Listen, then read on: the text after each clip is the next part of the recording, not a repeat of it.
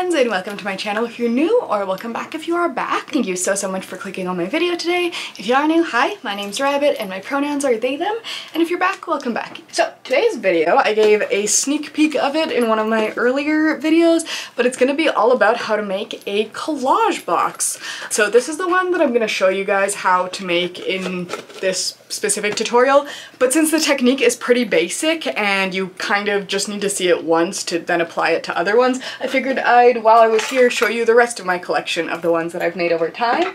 I also have some pictures of ones that I've given away as gifts, but before I gave them away I had pictures of them, so I'll include those as well. But if you're interested in how to make something like this out of just, I used a cardboard tea box for this one, then please keep on watching. And if you don't really care about the DIY aspect and just want to see the collection, then I'll have the timestamp so you can skip around to that part as well. So on we go to the tutorial.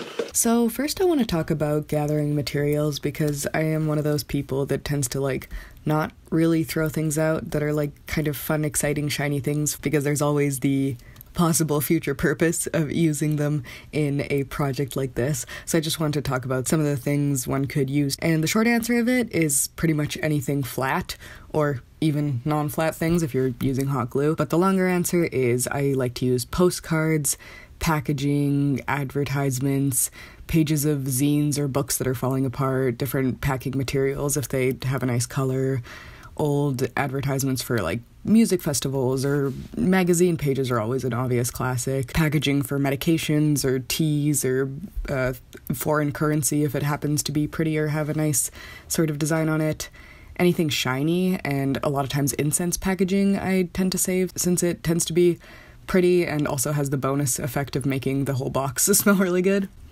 I use a lot of cutouts from rookie magazines and different promotional flyers that you can find in stores, and labels that I can take off food like jam jars, old photos that I find around, and you get the idea now. It's tarot cards, postage stamps, whatever you can find that has a nice design that you might want to repurpose.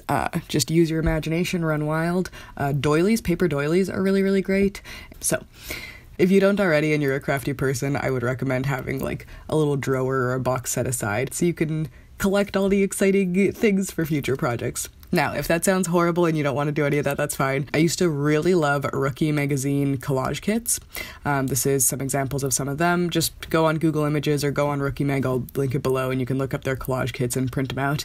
So some of my favorite things about the magazines, you could see everyone's different pictures every month. Or if you're picky, kind of like me, you can print out photos of different characters you like, or actors or famous actresses or movie stills.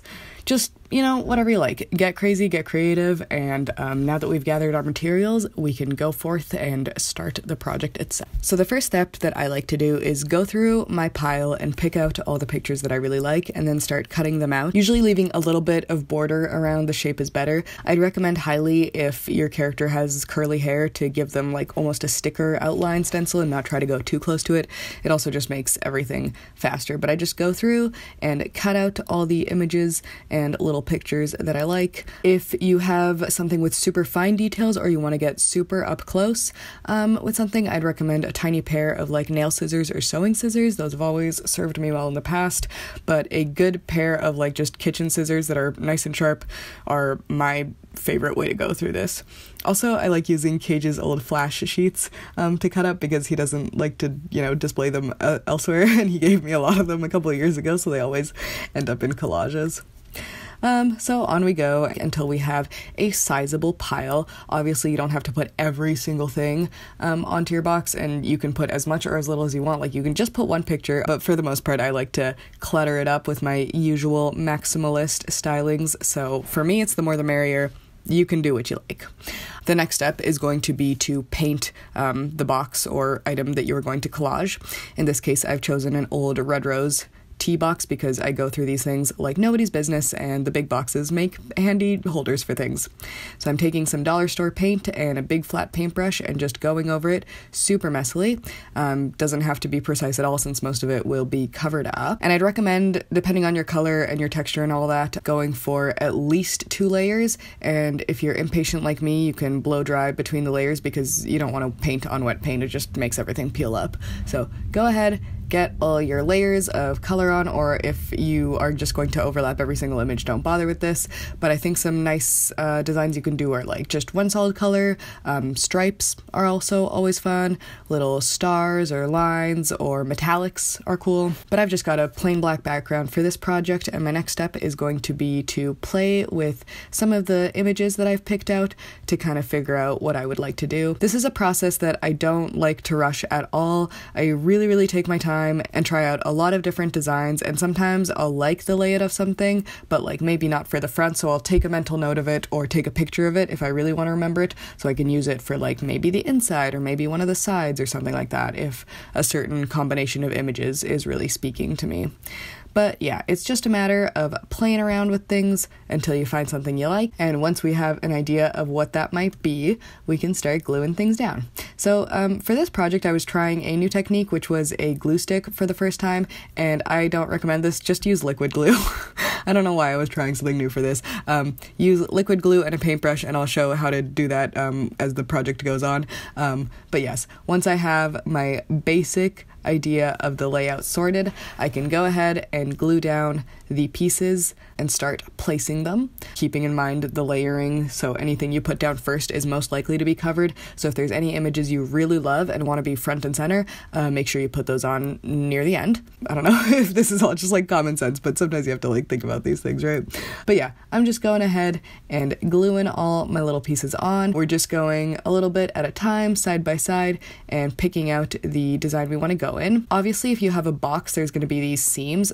In the past, I've glued it down and then cut it, but that kind of leaves some really jaggedy edges, so I'd recommend just using your scissors and trimming it before you place everything down. But if you want to really avoid any awkward looks, don't use stuff like human bodies or animals' bodies or stuff like that, like more abstract things like plants or smaller pictures of people that don't go over the crease tend to look a little bit more normal. But it's fine, I didn't really mind for this project, I was just going for an experiment. Another way to figure out where the seams that you need to have will be is to put the picture under the fold and then trace it out with a pencil before cutting it. That way you can get a very exact line of where everything will be. And you don't have to use a paper tea box. I just happened to do that because I had one on hand. Sometimes paint has a hard time sticking to something so smooth. So I'd also recommend using stuff like raw wood. Like you can get lots of these wood boxes from the dollar store or the thrift store that would be really handy for this kind of project. There's nothing really to this project that needs in-depth explaining. It's really just a matter of going around and picking out different designs of stuff until you get what you're satisfied with.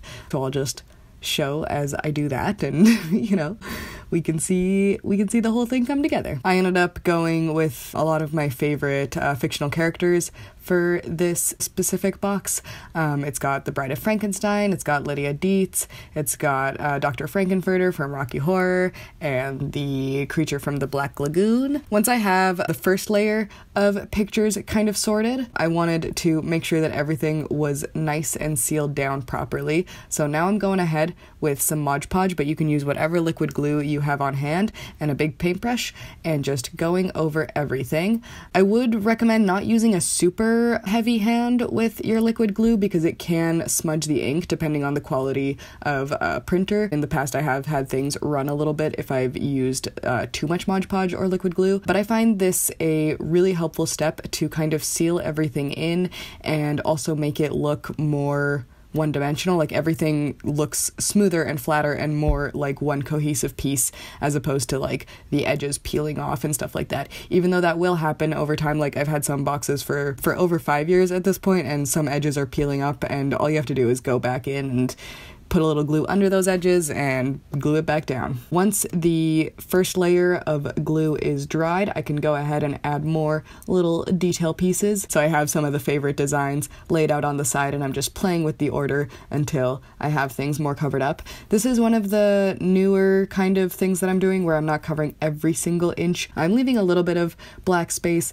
and I'll fill it in with more just kind of marker strokes and different like little dots and lines and stuff like that. So we'll we'll see that later. With this project, I didn't have the same amount of pressure I used to have of like, I need to fill every single inch. But yeah, you can do obviously whatever you'd like and just go with your own stylistics as you create things. And if you really hate something that you glued on there, just glue something over it. It's not that big of a deal. That's the good part about these projects. Anyway, now that I figured out that the glue stick wasn't working so well, I'm just going ahead and gluing everything down directly. And as you can see here, I'm going in with a metallic marker and just adding some little details to fill in some of the black empty spaces. You don't have to be an artist or do anything super creative or wild with this, just some little dots and lines usually suffice. Going ahead, and as you can see, this is how I glue things down, a layer of glue on top and underneath, and then after it's all done and dry, I will put one full layer over the entire box and all that. And then the back, where I put Elaine from the Love Witch and Morticia Addams from the Addams Family and Elvira, some of my favorite spooky pop culture ladies. And once they're all on, you can see that I do the layer of Mod Podge to just make everything nice and sealed in. And since this is the back, there is no crease, so I don't have to worry about cutting any of these pictures before gluing them down. Then just going ahead and adding the finishing touches on the outside before working on the inside. And I had really liked this Amy Brown fairy kind of design that I had tried on the top with the mountains and the crystals and stuff, so I decided to do it on the inside instead.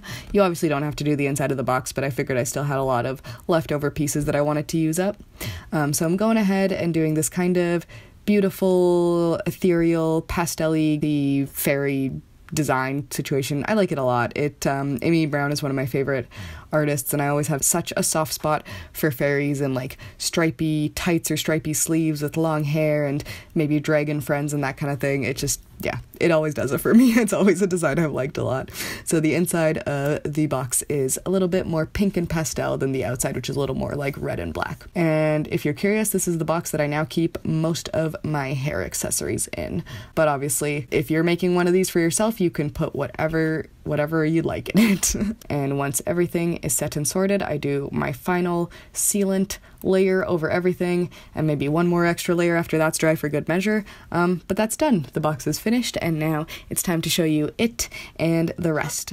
Alright, that was how I made this box.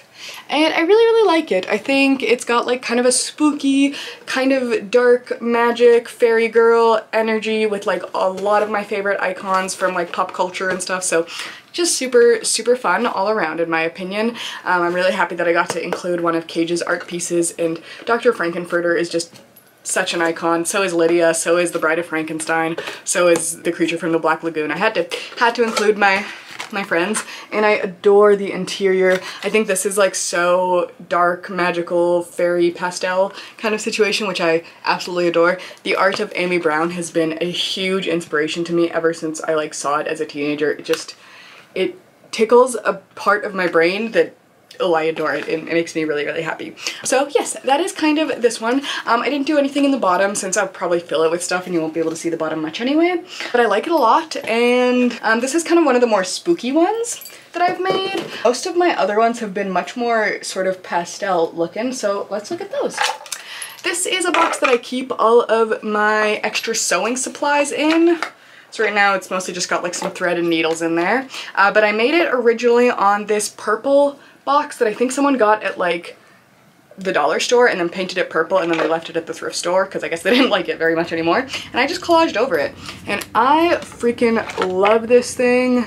I think it looks really cute. A lot of these cutouts are from Rookie Mag, but I also used like some pieces of shiny tape, some dried flowers, like real flowers, not pictures of them, some advertisements of soap that was like really cute and kind of like spunky, magazine cutouts, again this like glitter tape or glitter paper or whatever it is. I love kind of holographic-y looking stuff like this, and I think it looks really cute. I like this box a lot, and it's peeling a little bit since I've had it for years and years, but if this happens you can just glue right back over it and it should be okay. So that's one of my boxes. Another one that I made, this is one that I think I made for Cage on like one of our anniversaries, so it's got a bunch of like personal pictures. So that's me and Cage, me and my boy when we were just little babies. Oh man, this is like We look so young in this, that's crazy. Oh my god, wild. But yes, basically when Cage and I were long distance, we used to write a lot of letters to each other, so I wanted to give him a box to keep all the letters in. So every time I open this up, I get to just like see all of our fun old memories, like the string from when we went apple picking, or like little notes that he wrote me, or like the swatches of paint that we painted our house colors. So that's really cute. This is the interior. You can see, you can see that I use this like letter sending motif on the outside and the inside of the box. And yeah, just like a super fun, cute memory box. This one makes me really happy. I've got our anniversary date on there as well, and a sandworm looking guy, and this is washi tape. So yeah, don't be afraid to use tape, to use stickers, to use whatever you have available to you to make your things all fun and delightful. It makes me really happy, and I think if you have like a partner or a best friend that you like share memories with, or a parent or whoever, this is like a really cool and personalized gift, especially if you include a bunch of like your own photos in it. So that's an idea for y'all. This was back when I was a teenager. I made this, and now it's like overflowing with stuff. It's another like memory box that's just got all kind of my personal stuff in it. Tickets to medieval fairs. This is a birthday card that my dad made for me when I was turning 23, and it's featuring my cats, which I just think is the cutest thing in the world. Got like my little grad cap thingy from when I graduated, and keychains from different trips that I've gone on. Just basically important things have gone in this box, and it means a lot to me. It's like overflowing. I need to get a bigger box at some point. But yeah, these are all mostly images from Rookie Mag and Frankie Mag, which is an Australian magazine that I used to adore and be subscribed to, that I'm not subscribed to anymore because it was too cost prohibitive with the shipping to Canada, you know, from Australia. But it's really sweet. I think one of my favorite things about ones like this is the different sizes of stuff. I think it looks really effective when you have like big pieces like this leg, but also like itty bitty little pieces like this paintbrush, or like this lip, or you know, this flower. It just kind of adds a lot of texture and dimension and different like fun elements to it. So yeah, super cute. Another memory box of mine. It's like gotten dirty over the years and I don't really know how to clean it, but it's fine. It just adds to the charm. So yes, that is memory box number 2, I guess. You can also of course do this on non-box items, whether that's just like a piece of paper or candles that you got from the dollar store. This was a Christmas gift that I made for Cage. Basically I got devotional, like Christian, you know, those candles that you pray to. God, I'm blanking on the name right now. But yeah, those like very religious devotional candles. I wanted to make some of them, but with featuring lemon and tuna, and I'm sorry if this is like sacrilege to anyone, but Cage liked it as a Christmas gift, and yeah, I think they're super fun. This one's of tuna, this one's of lemon, and I think this picture is just super fun because she was like wrapped up in a blanket and Cage was like petting her, and it just looks, I don't know, she looks like a total saint. So if you want to like do a DIY on like candles or a piece of paper or a lamp or a piece of furniture, whatever you want, the world is your oyster. There is no limit. Mod Podge it up and put whatever you want on things. It's a lot of fun. You also can do super tiny ones. I used to do a lot of these on like Altoid tin boxes. This one has like some milkshakes and smoothies and stuff, and like a black cat and a telephone. And for stuff like this, I remember I would put like a piece of packing tape over it to seal it. So that was like a fun little thing. This is another box that I DIY. I don't remember what this used to be. It's not really like an Altoid tin box, but it's got kind of that same whatchamacallit, dimension. For this one, it looks like I glued some velvet down in the bottom of this. I made this back when I was 16, and this was a sticker that a friend of mine gave to me. So I put it inside with like a piece of lace and some glow-in-the-dark stars and like a little piece of like glitter rhinestone at the bottom. And then this is the back. We've got like a little girl whispering to a wolf, a little like Halloween cat pumpkin, Ouija board situation. I also drew on it with just like marker and then metallic markers on the back, this like drippy thing, and this goddess symbol. This is like a 3D pony sticker that I got at the dollar store, and this I think I got at a Rookie Mag. And yeah, it's kind of falling apart a little bit, but it's a cute little box. I don't have anything in it right now, and I don't remember what I used to use it for, but yeah, my little teenager box. This is another one that I made when I was a teenager, and it's super cute. Look at this little bat with like a wizard hat on. That's so fun. It's got this little like good luck moth or butterfly. Oh, it's like a horseshoe and then I put a moth under it, but it kind of looks like it's part of one thing.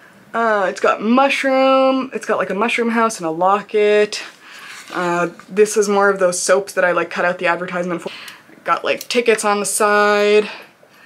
I think this is a fake ticket. I don't think this is from anything I went to. I think I got it in a rookie collage. And then this is the inside. Kind of depends whether I do the inside or not, because sometimes it's annoying because there are a lot more curvatures and stuff. But with these little coffin boxes, I found them at the dollar store around Halloween, and then I got a handful more of them, and I have used them to collage all over and then give to Cage's mom and sister as gifts. So I'll insert some pictures if I remember to of those ones, because I think they're really cute, and like coffin boxes are fantastic and they're extra cute when you do like a little collage thing on them, in my opinion. Then if you've been following me for like a year or more, maybe you saw this the first time I posted it. It's not really a collage box in the classic way, but if you want to do like a more subtle look, you don't have to go all over collage. You can do something like just put one picture in each thing. I have a full tutorial on how I made this, and it's a little bit falling apart since then, but it's a cute jewelry box. It was just from a brown jewelry box that I found at the thrift store as usual, and then added some spooky icons too. And then this one I didn't make. So do not give me credit for it, but I did find it at the thrift store and I love it. I think it's super pretty, and I think someone made it out of an old cigar box. I'm also not sure if they designed this and then printed it and cut it out, or if the tattoos on this are like collaged on, but I adore this box. And yeah, I just found it at the thrift store for like $6, weirdly at the Christian thrift store. It says big girls in little clothes. It's got this kind of statue with tattoos on it and a cigarette and all sorts of fun edgy stuff on it. They painted the sides black. So yeah, if you don't want to do the all over super messy maximalist collage like this, you can totally do something real simple like this, and I think it would be the same process more or less. So yeah, and in this one I just keep all my bracelets and bangles and things. Yeah, that looks like a cigar label. I don't smoke cigars, so I wouldn't know, but I believe this is a cigar box, and cigar boxes I think make great collage bases. So I hope that brought you a little bit of inspiration. I hope you make all sorts of exciting designs. I will link Rookie Mag below. As I said, their collage kits are absolutely incredible. I've made so many of these pieces with their collage kits, and it's really fun to just look at their collage kits, like the ones people have completed in different ways than you, because you can be like, oh, we all used the same couple of pieces, but we all came out with vastly different final designs, and it just makes me so happy. Every time I look around my room, I have all these Rookie Mag pages just pasted up everywhere, and I am so sad every time I think about the fact that that magazine is over, because it meant so much to me as a teenager and really inspired me creatively in so many ways. So I'd highly recommend giving that a look. I've also been thinking of Mookie Chick for a while now recently, which was another one that meant a lot to me. I think that one's still up and running and you can still find lots of their DIYs, but I really miss the internet early days of like tons of blogs with cool sewing tutorials, and I hope that this tutorial was helpful in some way, or the collection was interesting to see at least. Good luck with all your future productions if you end up making anything. I hope it goes well, and I believe in you. Alright, give yourself a big hug for me, and I hope you're having a fantastic day or night or whenever it happens to be that you are watching, and that's all I got for today. Bye for now.